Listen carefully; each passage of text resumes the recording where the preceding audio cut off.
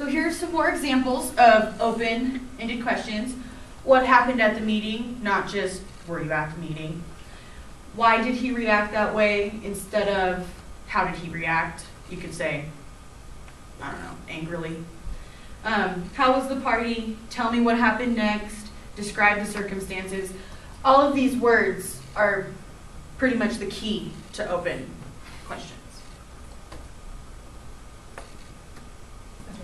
Okay, so open questions are good for developing an open conversation.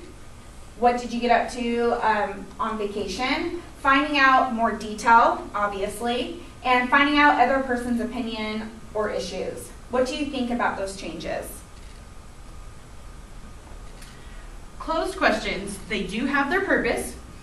They are good for testing your understanding or the other person's. So if I get this, will I get this? Very simple, yes or no. It's also good for concluding a discussion or making a decision, because you don't want multiple options, when you're trying to conclude.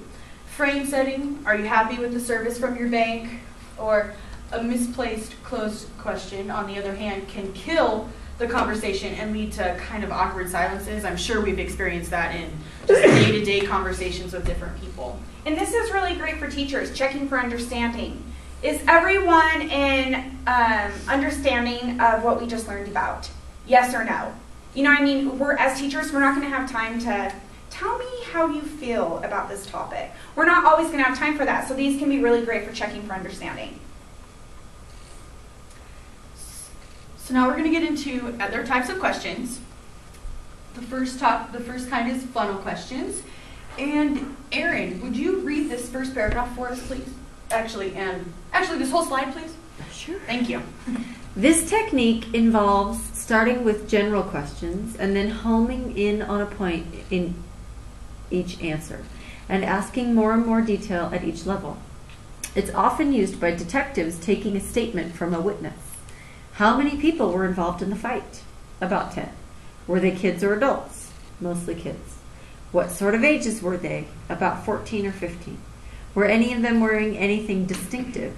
Yes, several of them had red baseball caps on. Can you remember if there was a logo on any of the caps? Now come to mention it, yes, I remember seeing a big letter N. So when you guys hear the word funnel, what picture do you get in your mind?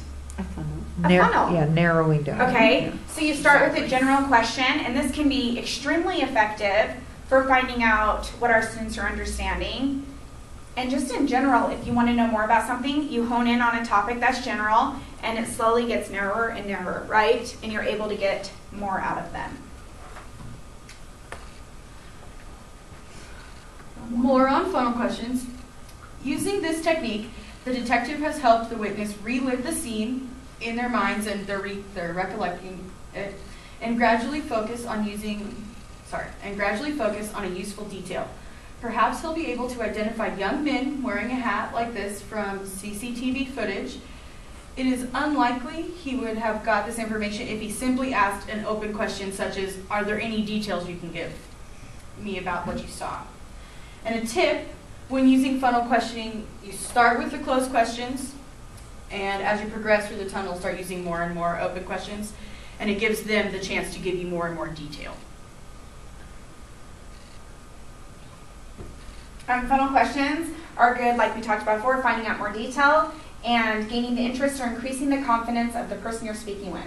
Have you used the IT help desk? Did they solve your problem? What was the attitude of the person who took your call? Broad to specific. Wanda, do you want to read this one? Sure. The first paragraph? Yes. Probing questions. Asking probing questions is another strategy for finding out more detail. Sometimes it's as simple as asking a respondent for an example to help you understand a statement that they have made. At other times, you need additional information for clarification. When do you need this report by, and do you want to see a draft before I give you my final version? Or to investigate whether there is proof for what has been said. How do you know that the new database can't be used by the sales force? An effective way of probing is to use the 5 whys method, which can help you quickly get to the root of a problem. Did I read this one too? No, it's okay. Do you want Yeah. So, a tip for using probing questions would be to use questions that include the word exactly, gives you more definite answers. So, example, what exactly do you mean by fast track? Who exactly wanted this report? Probing questions are good for many things. They're good for gaining clarification, specifics, to ensure you have the whole story. They're also good at drawing information out of people who are trying to avoid telling you something.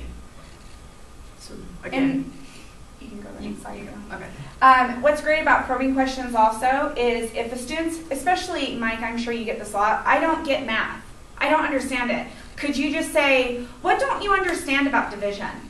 That's not helpful. They would say, the whole thing. Mm-hmm. Okay, so you say, what exactly is your problem? Where exactly are you getting confused? So exactly is an extremely important word to use in questioning skills to gain really, really great answers from whoever you're talking to. I would also say conflict resolution in classrooms when there's kid, because it happens all the time. Kids fight out on the playground. They come in, they want to tattle, they're all mad, and getting to using funneling questions and using probing questions really gets to the bottom of it. Yeah. I use that with my own kids, and eventually I find out the truth. Yeah. Yep.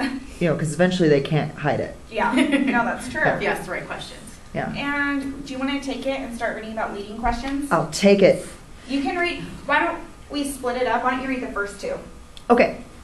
Leading questions try to lead the respondent to your way of thinking. They can do this in several ways. With an assumption, how late do you think that the project will deliver? This assumes that the project will certainly not be completed on time. Aha. Mm-hmm. Do you have anything you want to say? Um, Why did you say mm-hmm? Well, it reminds me of being in court. I just read a book called Monster, and leading the witness. You try and get them to say a certain answer. So that's what it reminds me of. Exactly. Yeah. How can that though be helpful as a teacher? Well, you can kind of get them to more quickly give you an answer, maybe. Well, this kind of reminds me of the S word, scaffolding. Oh. Kind of scaffolding, because you're leading them, and you're not Cueing. saying this is the answer, but you're cueing them in on what the appropriate answer is. Erin, do you want to take the next two? Mm-hmm.